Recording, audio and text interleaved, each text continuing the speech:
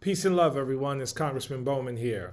I'm honored that my office was able to work with the Muslim Public Affairs Council in their Congressional Leadership Development Program to host a young man, Kebe, as an intern over the summer.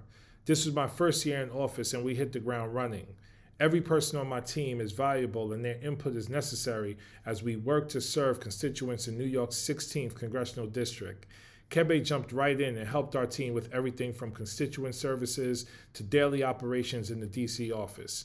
He made connections with staff and other interns as well, and I hope that his experience gave him a realistic insight into what public service looks like when you are committed to representing the people and putting their interests first.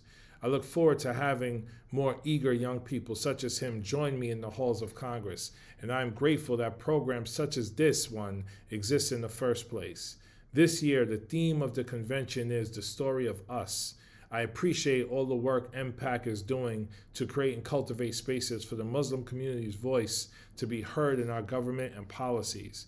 To me, the phrase, the story of us, means we are one, we are in this together.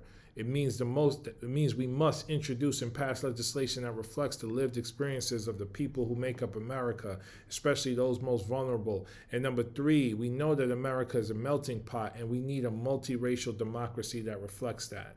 MPAC's mission to help reach that goal of a multiracial democracy where everyone, regardless of race, religion, or creed, is essential to the work we are doing here in Congress.